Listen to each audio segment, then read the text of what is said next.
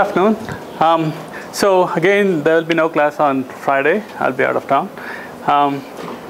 So today I'd like to finish up audio, right? I'm not going to stress too much on the audio component because audio uses a different set of parameters than video in terms of figuring out which ones to drop. And we looked at it a little bit in the earlier lectures. In general, audio is not usually as resource intensive as video, so usually it's given a second class treatment because there's not a whole lot to transmit, right? The only difference is audio. You tend to notice things getting dropped. If a frame gets dropped, I can kind of mask it, right? Even if a whole frame is dropped, if I'm going from 30 frames per second to 28 or 29 or something like that, you don't notice it as bad as if there's a drop in the noise. If you're watching TV or something, you suddenly notice like a 1 second drop, you notice that, especially when there's a conversation, you notice that. So you tend to make the audio be delivered in a certain quality, right? You don't notice if the fidelity goes down and goes up all that much, but if it suddenly drops, you tend to notice that. So that's one thing you try to avoid. And but given the fact that it's not as intensive as video, you're kind of okay, right? And the other thing was, the folks are asking about the Blu-ray stuff. So Blu-ray, it's supposed to support the MPEG-4 and the Microsoft Windows Media format, right? So the standard allows the players to decrypt all of those formats. The initial set of Blu-ray DVDs, Blu-ray discs which came out used the MPEG-2 exclusively, but the newer ones can support MPEG-4, right? It can support 40 megabits per second bit rate as opposed to 10 megabits per second for DVD. So if you use a MPEG-2, it's not as efficient, so you still run into problems in terms of storage. I mean, I think you can only store 2 hours of video if you're using MPEG-2. MPEG-4, you can get away with more. But again, the technology with MPEG-4 is still fairly new, and the cost associated with MPEG-4 decoding, it's still not amortized. So you may see more of the MPEG-2s now, and in the future, you may see more of MPEG-4s, right? And if any of you, I only know the dish DVR. So if you know dish DVR, you may notice that if you're recording some program over the air, it'll take a lot more space than if you're recording over the satellite, right? So how many of you have DVRs that you use? Digital video recorder to record your TV programs, right? So they usually tell you how much more content is left for you to store. So if they say you have 10 hours more to store, if you store a MPEG-4 program coming off the satellite, you can, our program would only make it go 9.5 or something, whereas an hour of over the air would make it go to 8 hours, right? So you notice that the MPEG-4 is better, right? So again, I'd like to finish up with the MPEG-4, the really cool stuff that MPEG-4 can do, and the really cool stuff that may not be seen as much as the H.264 that we looked at in the last lecture, right? H.264 is more evolutionary from H.261, 62 kind of thing. It's still block-based. It's still trying to get you better compression using different algorithms and dropping certain components and more flexibility and stuff. But it's not as radically different as what MPEG-4 can do, right? MPEG-4, the model is the recognition that if you deal with what is really happening in the video is there are objects and stuff moving around, right? So it's not a set of, so you want to deal with it as in a block base because that's the easy way to deal with what is happening, right? But in reality, what's happening is something is moving. So if you're taking a video of me when I move here, right? You can look at it on the microscopic perspective and look at the blocks and say my shirt moved this far and so on and so forth. But if you can kind of treat me as an object, right? So treat me as an object in terms of, let's say, send a representation of me, right?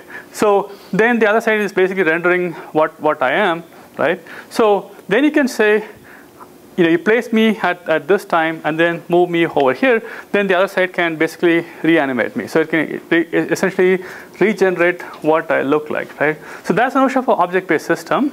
right? So in that sense, you have to represent the things in the object as an object. I mean, items in the screen as an object, not as blocks, but as a whole concept, right? That's where the complexity comes in. So now I need to do a lot of analysis to figure out what the objects are. So if I figure out what the objects are in the screen, like a human beings and all those things, then I can basically send the object. Then I can do the transformations on what the object happens. So the transformations could be I'm moving this way, I'm zoomed in, or I translate in a certain fashion. So then the amount of data to be sent is very small, because all I'm saying is this particular object, certain things move, and you should do whatever, right? So that's the notion of our MPEG-4, and naturally, it's a newer scheme, so it's supposed to operate on a much higher bandwidth. In fact, you can go up to 40 megabits per second, because that's what the Blu-ray supports, right? So you can store more. You don't have to use the object-based system, but object-based system is what is cool about MPEG-4, right?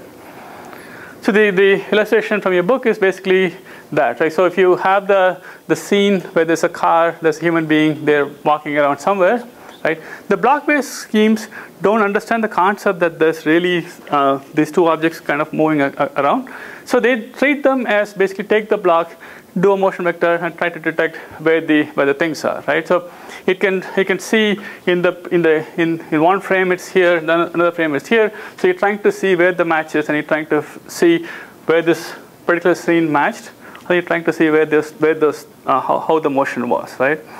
It sort of works because you're doing a brute force. You have no idea what happened in the scene. You're just trying to see which ones over here are similar to which ones are here, and how far they translated, and you're encoding those. Instead, if I can figure out how to encode the object here and the object here, I have to send the object once. I basically say, put this user here, put the car here, right? And overlay on top of each other, and then move the car at a certain rate, move the user at a certain rate, and you can potentially get a good compression, right?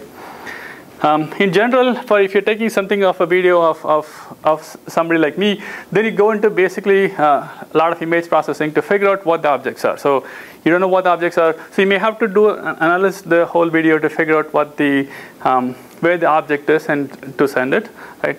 So, and here's another color fashion. So if I can send those three objects, then I can actually overlay them and do interesting stuff with them, right? And these are a lot more easier if the objects are already as objects. So if you're doing animation, so the animator essentially is trying to creates these models, and then they're trying to render them.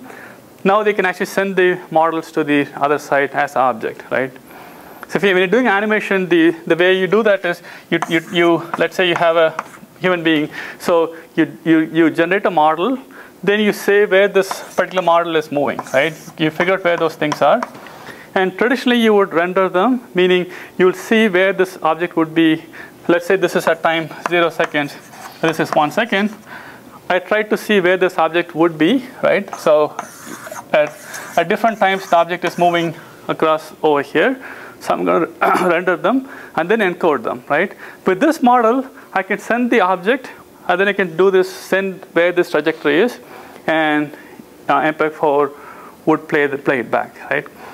The reason why it's not fully rendering is because the rendering algorithm may use complex algorithms which figure out where the movement is, based on gravity and all those things. Here, all I have to say is in this scene I'm here, in the next scene just translated that much, not why it translated and all those things, just this stuff, right? So the decoder can still be simple, because all it has to do is it has to draw the background, it has to draw this object, and then keep moving it without knowing why it's moving or where it's moving, right? Simple translations. Make sense? Right? So the complication really in these schemes is how to do this stuff. And I don't think there are too many encoders which let you do these things on the fly from any video, right? More interestingly, there are we will see certain applications where these things come naturally, right? So for example, one of the applications is when you're watching a TV, right? And you have these bars going around when you're watching the TV. There's like these low bars, right? And there's like all kind of like characters moving around on the scene, right? If you watch TV, they seem to take over the screen, right? So over here, you have this background video, and you're adding these objects, right? Those are being added by the TV broadcaster, not from the actual scene. So, like for example, this may say something like ESPN or something, right? So then I know that this is an object that I'm creating, so I can actually send this as object and worry about the stuff in the background as the encoding stuff, right? So we can start from those where we are actually adding stuff which are essentially models. So instead of, once we know what we're doing, we can just send those things to the player, and they can play that, right? And then we can slowly add them to more complex stuff. So again, since the complexity is on the encoder, if you come up with a good encoder in the future, we can exploit more of these features, right? So there's a lot of detail on how these things are specified, right? So there's the notion of a video sequence object, which sort of gives the background of the scene, so which says what's the background scene, and the different objects that you want to send, like the fruits in the last section, and how these are overlaid, how the different layers are overlaid, and how these sort of move, right? And that's what you would say in an MPEG-4.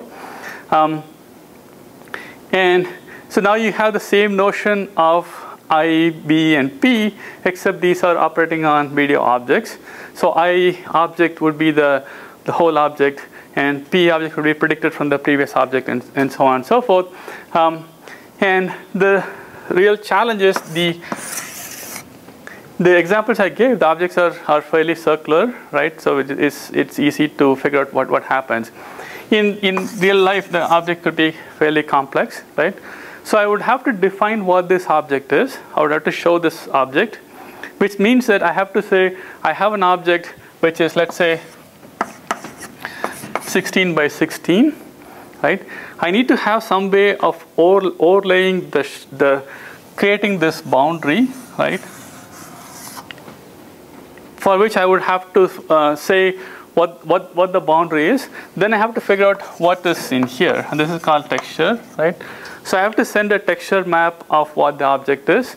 I have to send a boundary map of how the object ends, and that's how I specify what the object is. Does that make sense? So I could, if it's a simple object like a sphere or something, I could say I want to send a sphere, of radius, let's say 10, at a certain location, but that's very limiting because there's very few geometric objects, right? So they let you specify whatever object you want by basically figuring out what the outline is and what goes inside, right? So then you can encode what goes inside using the JPEG techniques. Basically all that is this is a sort of a picture, right? The inside is just a picture. So whatever you want the object to be, so if it's a face, so basically you take my face as a picture and send it as a texture, and then you have to figure out where my boundary is. That defines my object boundary. So I have to say that these pixels define the boundary. So you decompose my face into this boundary which says where my object is, and then a photograph which shows my face. So on the receiving end, you have to get the lines. You put the outline, overlay my face on top of it, and you get how I look like, right? Again, all of this goes into more of an image processing aspect of how to do this stuff. And these are simple ways to specify what we are trying to send, right? So if you want my face to be moving across the scene, so basically you send this, my crude attempt at my face, then a picture of my face, right? And then essentially you say at time t, draw these things. So I send the background, right? And I say at time t equals 0, draw this object over here, which means that I draw this boundary, right? And I fill it with this stuff, my face stuff. And then I say at time t plus 1, move me over here, in which case I draw this line and then fill it with my face and so on, and then you have the motion, right? And that's what you're trying to do. And then the book talks about the complications with specifying the boundaries, especially if it's in the if it's the middle or the side, the boundary of the bounding box you're sending. Again, you can read it as a FYI, but the main challenge is the encoder can make it really complicated and do stuff, right? It also introduced another notion called sprite, which basically, here I said I send this the background, right? I can extend it to say, here's the entire background that you may want. So I can say, this is the picture of the world, right? I can send it once, and then so then I can say you can only watch this much, but later when the camera moves, basically figure out where the other side, what the view is, right? So there's a good picture of what happened. So here in this particular scene, they have a picture of some computer science building, I think in Simon Fraser University, right? And this is all the picture. This is the whole entire scene, which are kind of glued together from the different video sequences. So you can see that some of them are kind of sticking out kind of stuff. So this is a panorama of the whole scene that you could possibly see in this video. At any one instant, your camera is only looking at this much, right? So I send this whole picture, then I send what you're currently seeing, and what's this object, right? The object in this case is a bagpiper, right? So the receiving end knows the whole scene, right? You send it once, and then you tell it that even though you have the whole scene, I'm only looking at this particular square, which is a subset into that scene somewhere, and then you say, within that scene, this is the user who is moving. So all I'm transmitting to you is this whole sprite of all the scene that is possible, right? And what I'm specifically watching, just the coordinates, nothing else. And then this user who is moving, right? This little object that I'm moving, right? So if this user was actually, instead of moving their feet, but actually moving like a escalator kind of thing, then essentially I can encode this whole scene very, very efficiently, right? Because in this case, I'm guessing the player is going to move their feet and mess. So if you look closely, there's the socks and the feet, right? So if they move, it may mess up your prediction. But if they were to move like an escalator kind of thing, essentially I send this whole scene, I send the user, and let's say this escalator, then all you see is move this stuff. So I can get very, very good compression, right? So I'm going to show you one application which could use this technology, which I'm not sure if it uses, right? Which is the iChat video chat, right? It's the Apple video chat program, right? I mean, some of you may have used this particular feature, which the idea here is, and you will see this in different settings, and these are called avatars and stuff, right? So when you're doing a video chat, most of the time, what you're seeing in the background, don't look at it yet. So what you're seeing in the background is sort of boring. I mean, you're sitting in your dorm room or something. So you see like a boring background, right? You may not want that. You may want to appear like you are somewhere else, right? With the iChat context, right? In the context that we'll see in different systems, one is called a teleimmersive video chat, which is all the rage for a while. The idea here is I want to be able to have this sort of a meeting, right, virtually, right? So I need to figure out how to do the display technology and stuff, but I want to make sure that we all feel like we are here, right? So I want to make sure that you all look like you're in the classroom.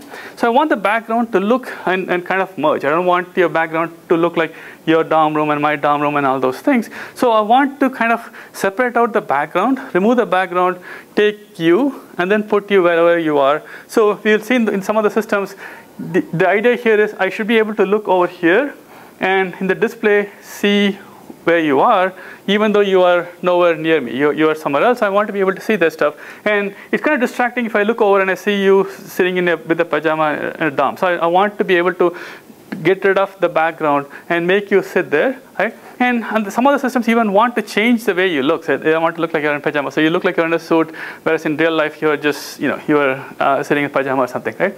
So they want to figure out how to get the background off. And it also helps a lot because now I have to only send the little bit stuff. I don't have to send the background stuff. So that's what we want to do in real systems. iChat does a performance implementation of those.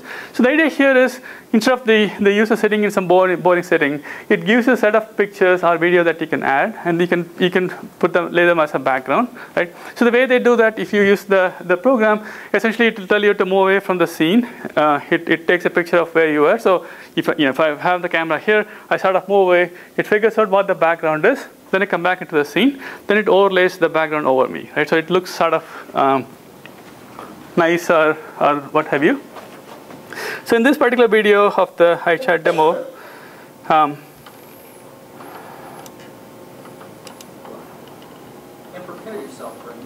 so he wants to show like this, right? He wanted to do the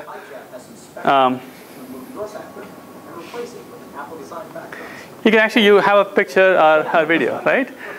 But essentially, you can see if you look closely, you can see his shirt is like see the jagged edge, right? But ignore the effects, right?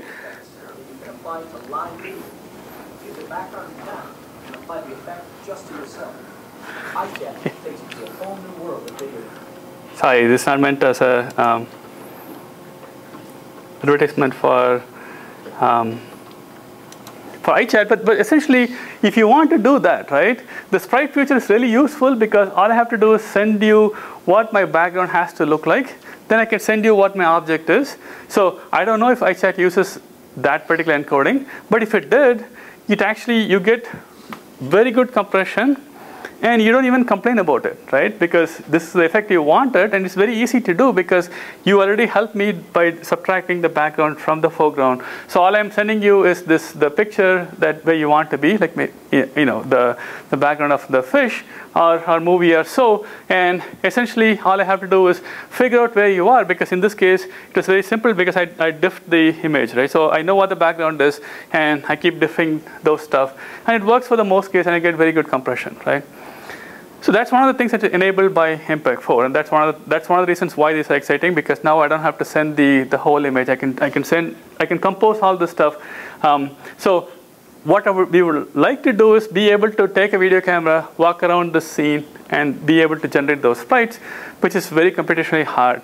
But in the scenes like the one which are with iChat, you can potentially achieve this sort of a behavior using MPEG-4, right? And you can also define the notion of a global stuff, because one of the things you notice is all these things are taken with the camera, right? So if I know what the camera is doing, I know that I can predict what will happen to the whole scene, right? So if I'm taking a camera and I'm moving it around, right, then everything in the scene is going to move at a certain pace, right? So rather than looking at it as a block by block, I can MPEG-4 lets you say what is happening. So you don't have. So if you're zooming in, right, I can say I have the previous frame. I'm doing a global zoom, so everything would behave mathematically the way you would expect. So I don't have to send it as a block by block what is happening. I can do a global figure out what is happening, right? And actually, this is a lot more easier than you realize, because most of the cameras, if you're doing a digital camera, which is where we're talking about this stuff, they already know what you're doing, right? So if your camera is moving, they know exactly what is happening. So they can feed that into the compressor and say, the user is zooming in, so send that information, use that information to figure out what the stuff is. You don't have to actually estimate it. You can actually use that to figure out what will happen, right? So one of the places I saw they tend to use this is to draw those lines on football games, right? The football games, and they have all those yellow lines, right? I don't know, like one of the T programs, they're showing how they do those stuff, right? So essentially, for people who don't watch football or one of those sports, right? So this is the actual stadium, and you have like certain set of real physical lines, right? They want to add like some sort of virtual lines or virtual like stuff markers and stuff like that on the scene, right? So they don't want it. So the initial generation, they want to do it in a static image, so they can show this image and show what's going on. But the newer ones, they want it so that wherever the camera moves, regardless where the camera is, you want this scene to be there, right? And you also want this line not to go over the players, because people don't really like it when their player is overlaid with this stuff.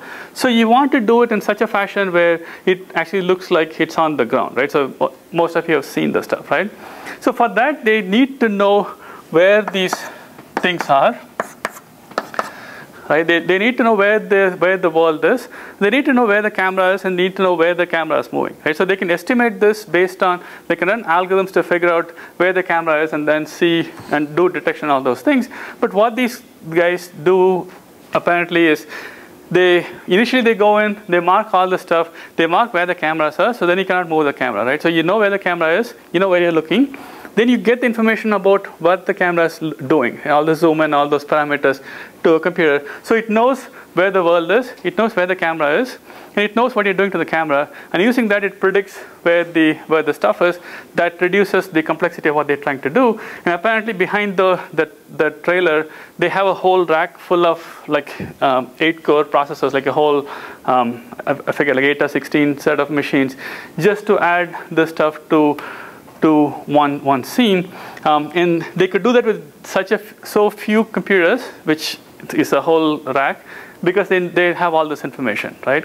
So they have all the information from your camera, which basically says how exactly where you're zooming, where you're looking and stuff. So it's predicting what it's seeing based on what the camera is telling, where the zoom is, not actually by looking at the scene and doing an analysis. Because doing a scene analysis in real time would be way more complicated. But even what they have to do, they have a whole set of whole rack of machines which are doing this stuff. So essentially, all these technologies are basically doing that. So if you have the information, if you had an MPEG-4 encoder, it can basically say, take the last scene, just zoom in, and you get a tremendous amount of compression, right? And again, this is how I think your product gets started, not necessarily by taking a random image and then trying to encode, right? So for your project, if you take a random camera and then you take the video and then try to do it as MPEG-4, you're likely to do it as a H.264 kind of mode. You look at it as a block-based system, not as a object-based system. And again, it supports a whole different sets of profiles and sizes. And I think Apple only supports simple and main profile. And if you buy more expensive encoders, so this is one of the reasons why if you buy the professional video encoding tools like Final Cut and all those things, which cost like a few $1,000s, they essentially have more profiles and stuff and gives you more control in doing the stuff, right? And the more newer format is MPEG-7, which they didn't really change the compression itself, but they sort of develop more in terms of annotating the videos and figuring out stuff about what the content is, right? One of the limitation of all the stuff we looked at was the MPEG 1, 2, and 4 were designed for you to see the movie on the other end, without much sort of interactivity, without much sort of being able to specify what the object is.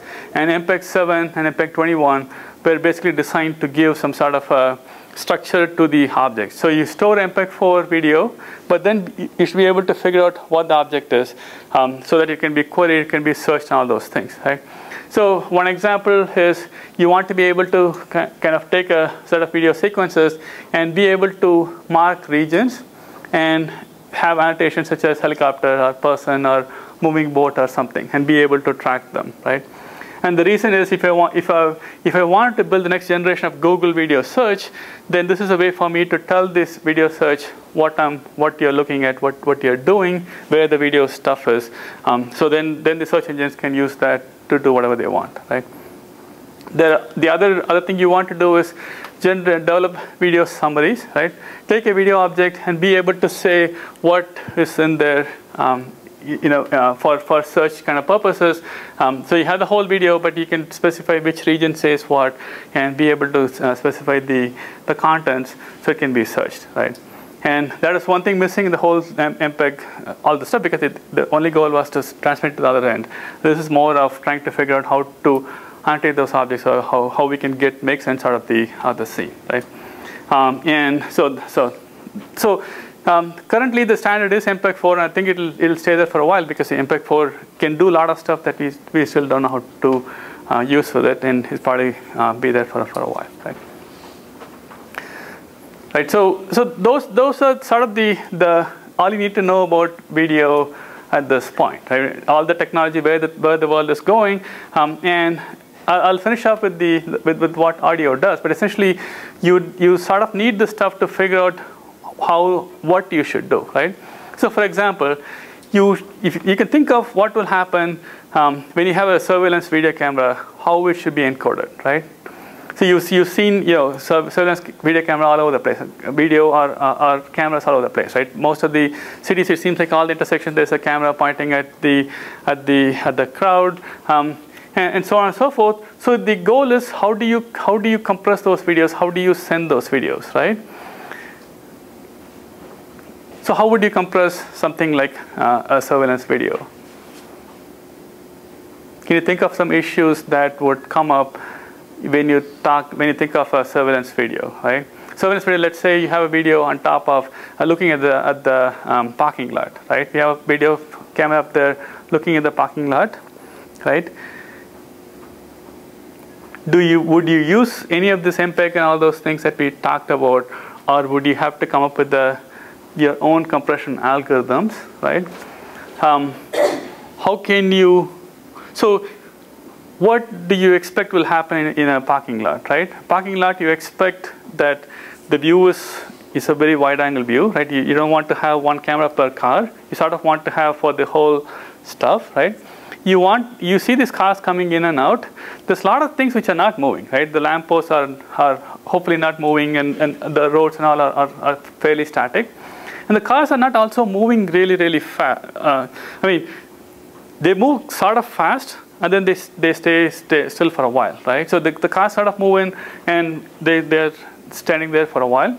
So depending on what you're trying to do with those, depending on what your goal is, right? For example, if you're trying to figure out if there is a free parking, if there's a free slot to move a car in, you need to do some kind of processing. All you need to know is whether there's any car in a particular slot or not, right? So you need to look at the scene to figure out what that is. Or you may want to figure out if some bad person, you want to figure out what the car license plate and all those things. So if you want to do what the car license plate is, you expect the license plate to be visible for a very small amount of time, right? Because unless the person is moving at half a mile an hour or something, they're going to come in and park pretty quickly, right? So you're going to see the video for a little bit of time, right? And all this play a role into how you want to do what you have to do, right? So for example, the speed of which they move affects the frame rate, right? If your frame rate is you're doing 1 frame per second, then all you may end up seeing is the car over here, and in a second it's parked wherever it's parking. So you don't get to see all the different frames, right? So you have to increase the frame rate to actually see what is happening when things are happening. But once the cars are all parked, nothing is happening, nothing is moving, so you don't really need a high frame rate, right? Or the temporal redundancy is really, really high, right? So that's one of the things you would worry about. And the other thing is the spatial parameters, right? The iframe, how much you want to be aggressive, right? So if you're trying to look at the license plate, so in a scene like this, the license plate may be fairly small, which may translate to, let's say, 1 macro block or something, right? So if you're aggressively compressing, because most of the scene is made of like clouds and other structures which can be aggressively compressed, this particular stuff, if you compress it aggressively, then you won't be able to see what the plate is, right? So it's not as trivial as it sounds. You can't just say we don't want to use MPEG, right? Because different parts of the scene MPEG would work and some different parts of MPEG won't work, right? So the sky MPEG would be great, I mean, because hopefully it's not changing all that much, but the different scenes, how it would change, right? So that's sort of a thing that you want to figure out. How do you build these? How do you, if you want to build these things, how do you do this stuff, right? And the problem that I just mentioned is very, very important, because after 9/11, everybody wants to put a video camera, everybody wants to see what's going on and videotape them, right? And then you realize that it's sort of easy to put all the cameras, it's sort of easy to collect all the information, but you want to do something with it, so then it becomes all tricky, right? How many of you have gone to London or heard about the cameras in London, right? They have lots of cameras in London. So if you ever go to London, pretty much wherever you are, somebody's watching you, or some camera is watching you, right? So there's cameras all over the place, right? So what do you think? Is it a good idea or a bad idea? Ignoring the privacy aspects. Technically, do you think it's a bad idea or a good idea?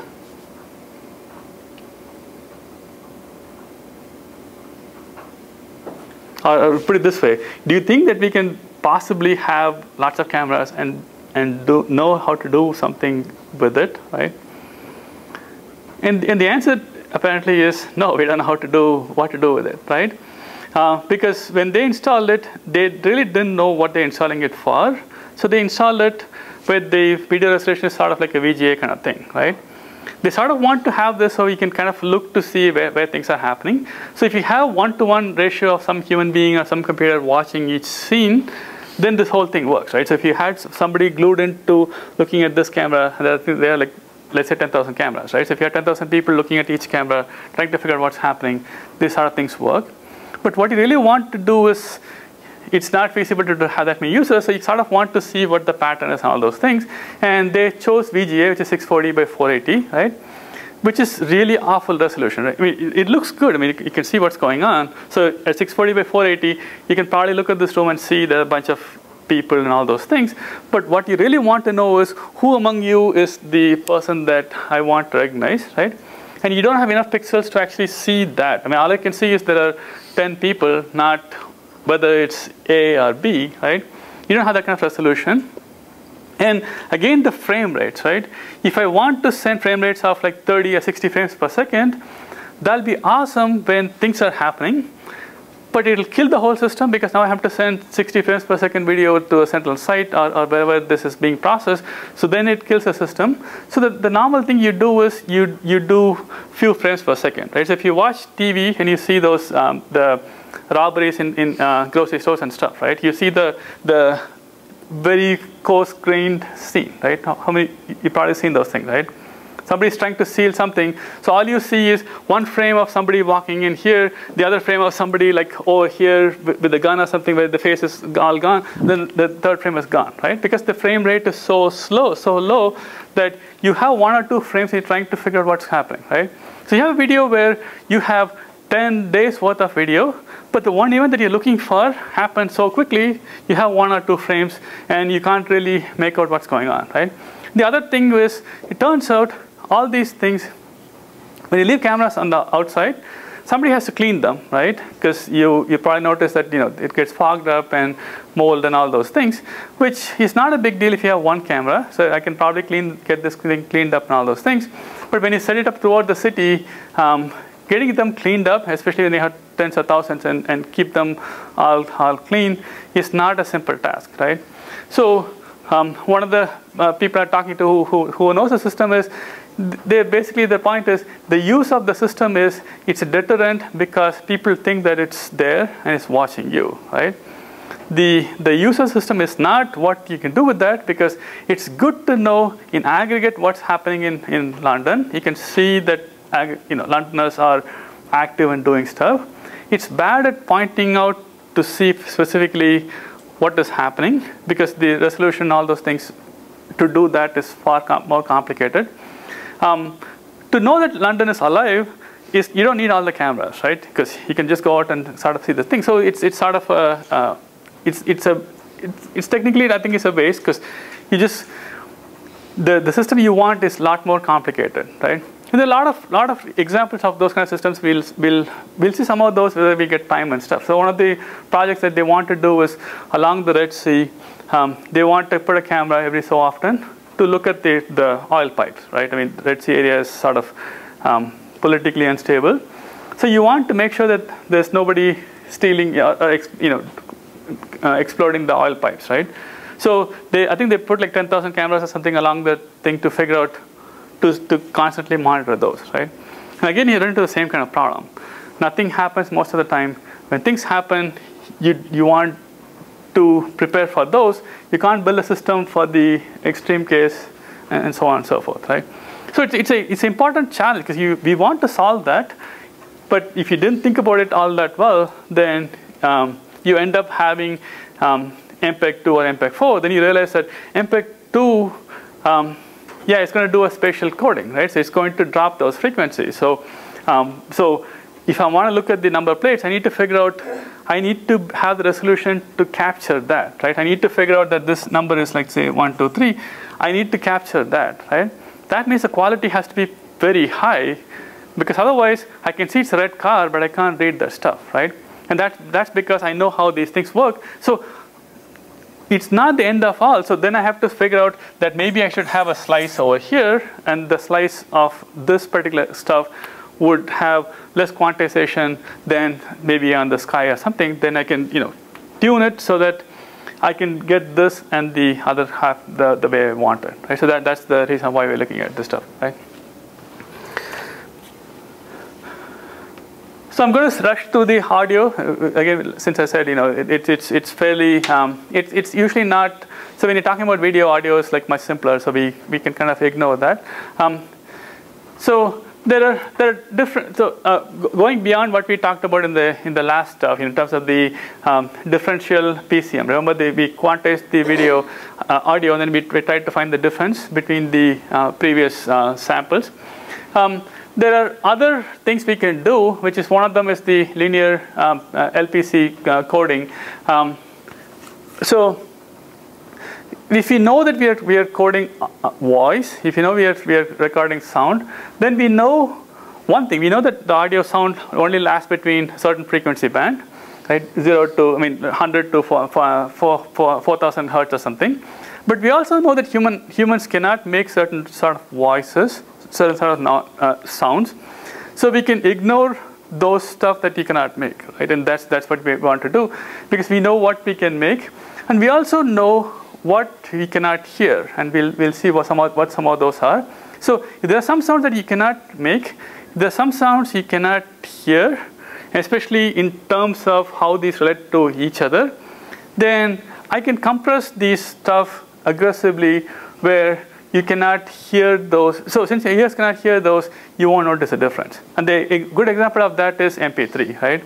So when you take a CD and you encode the audio, most of the times you don't notice the sound looks good enough because your ear cannot see many of the stuff, right? So one of the things is we cannot tell the phase shift. If the audio pattern looks good enough, your ear can hear it. You don't notice a difference, right? So in terms of, if you look at those two patterns, one is shifted from the other one, right? So it looks like these two are different because at different points in time, you have different values, right? But it's essentially shifted one way or the other. But turns out you can't tell the difference if it's shifted either way, because your ear, all it knows is if these two symbols are similar, you hear it as same, right? So even though there's a phase shift, you can't hear it, right? So when I want to encode something, if the sound happens to be shifted from the previous one, I don't have to send it because you can't hear it, because you cannot discern the phase difference. You can only hear the sound energy in terms of what is happening, right? So that really helps me. So if I have to send two signals, I can ignore one signal because you just can't hear it. And I'm going to skip over to the other stuff. So in terms of frequency is the tone, right? It's the treble, bass kind of things.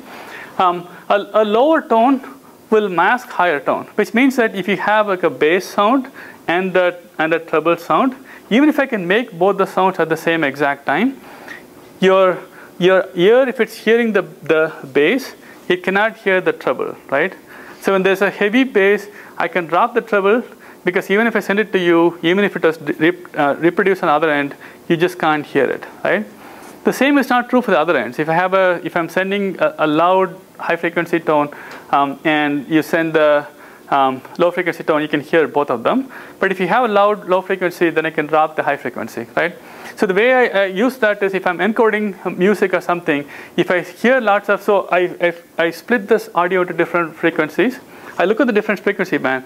If I'm seeing this lot of bass, I can completely ignore the high frequency because you just can't hear it, right? But your ears can hear it if the low frequency was not there. So it's not like the color vision thing where you just cannot see color as good as brightness regardless of what you try. Here you can hear the high frequency if there's no low frequency, but if there's low frequency, you cannot hear the high frequency. So I have to know what the low frequency is, and if the low frequency is there, I can drop the high frequency, right? And the masking tone, the wider it is, the wider the band is. So if the bass is really over a larger frequency band, so if you're going from 10, let's say 10 to 100 hertz bass, then that means the corresponding masking on the high frequency is larger, right? So the amount of the bandwidth at the low end figures out how much you see on the other end. So if they're sufficiently farther apart, then the masking does not happen, right? So it goes with how your ear is set up, right? The other stuff is if you hear a sufficiently loud tone, it takes some time for you to recover, right? So even if the loud noise stops, you just can't hear anything for a little bit. So I don't have to worry. So if I know how much time it is, I don't have to worry about sending anything to you because I send something to you really loud. So your ears must be temporarily cannot do anything. So I can drop all the signals for a little bit because you just can't hear because your ear is still recovering, right? So we use that. So MPEG compression essentially does that. So it takes a frequency, it takes us audio, it splits them into different frequency bands, and it tries to analyze each one of those to see what's going on. If there's a lot of bass, then it can aggressively drop the high frequency components, and it can figure out how the separations are. So if the separation is not that much, then you have to worry about the masking effects. If they're sufficiently large, then you can either send the information over to the other end, right? And there are different levels of audio, and the layer 3 is the MPEG MP3, right? It's far more aggressive than MP1 and MP2. It's far more complex to create this stuff. So even on a modern computer, if you want to rip a CD, it's not instantaneous. I mean, it takes a lot more computation to create this stuff. But it's a lot more trivial than what you do for video, right? Because there's only one waveform you're looking at. But the nice thing is the decoder can be fairly simple. I mean, you can buy really inexpensive decoder. The encoding is a lot more computation intensive. But the proof is, we've used MP3s for the most part, and they do a good job. Essentially, they achieve all the compression because they're essentially tuning it to your human ear. So, if you're using it for some other purpose, it's not a good thing. So if you're trying to analyze something, then MP3 is an awful format to go because if you're trying to analyze if there's a talk or something, then the masking effect won't be happening, so you won't be dropping all the higher frequency components, right? So essentially, the audio component, the book goes through 2 chapters. There are different set of stuff that the human ear hears than video, but for the most part, audio is a lot more simpler, except if you hear a drop thing. If you hear a clicking noise because the audio drops off, you notice that, right?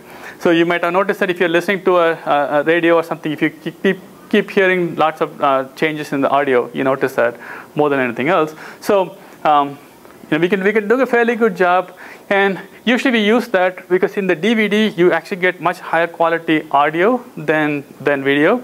Because audio is the one that it makes you feel like you're inside the scene. So I can aggressively drop the video a lot more. I tend to send a lot more audio because you tend to notice that, right? But other than that, audio is, this is all we need to know about audio. The next section we'll continue with what to do with this in the system sense, right? I'll see you on Monday.